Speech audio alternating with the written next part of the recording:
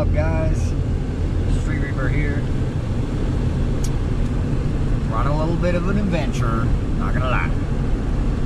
We're gonna be checking out this new spot. First ever flying at it, hopefully, will be today. We got the Mustangs.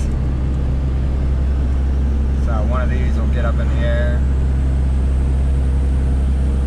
hopefully, and get some good views.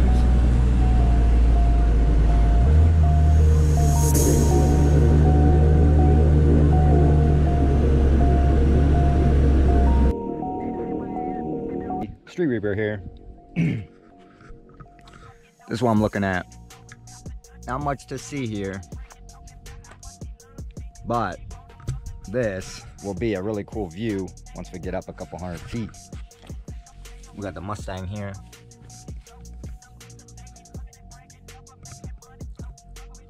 The head tracking setup with the air unit and the fan. Keeps it nice and cool.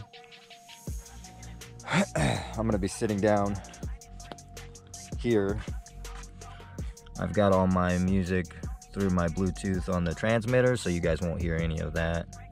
And it also has all my commands for switch changes and things like that. So yeah, got the Arduino head tracker module. Basically, that whole system, this board here, along with this gimbal here that pans and tilts, that's all from MotionSick,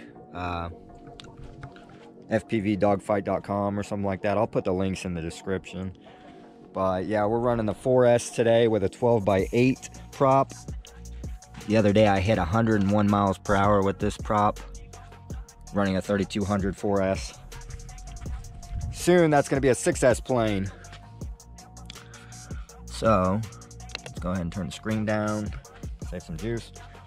So yeah, so here we are, guys. This location is actually at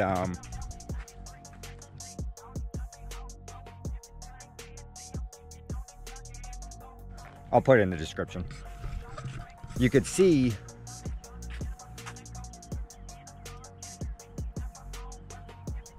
that's the Hickory Log Reservoir. You can directly see it, line of sight right here. But for now, get this bird in the sky, see what we got. This is that 3200 4S. Simply put some Velcro on the back of this dude. And the way I have my CG set up on this plane particularly, with the head tracking setup, I need this battery to go as far to the front as possible. So in other words, I'm choking this up so that this may stop, but the battery will be continued further. This will basically touch the back of the motor, is what I'm going for. So that way the the battery is as far forward as possibly you can get. And I've even added some weights in the front of the plane to help keep the balance and the CG correct. Along with, on the belly, I'm running another receiver with 2 antennas. So yeah, we're getting optimum, as much antennas and as best signal as we can get with Spektrum. That's what we're after here. And then I'll go through and double check everything. Checking surfaces, elevator, rudder, reversal, and you could check your rates, but I use high rates on this plane. So yeah, everything seems to be working. Every switch that I switch on my transmitter will tell me in my headset and my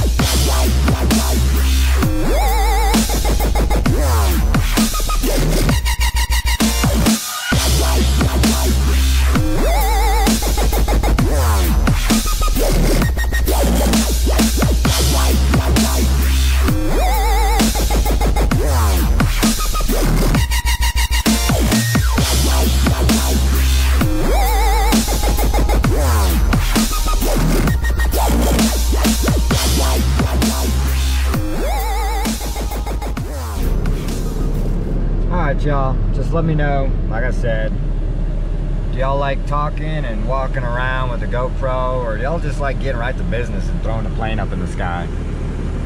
Man, I'd like to be diving through that thing, but they parked it too low. But yep, anyways, peace out y'all, see you on the next video.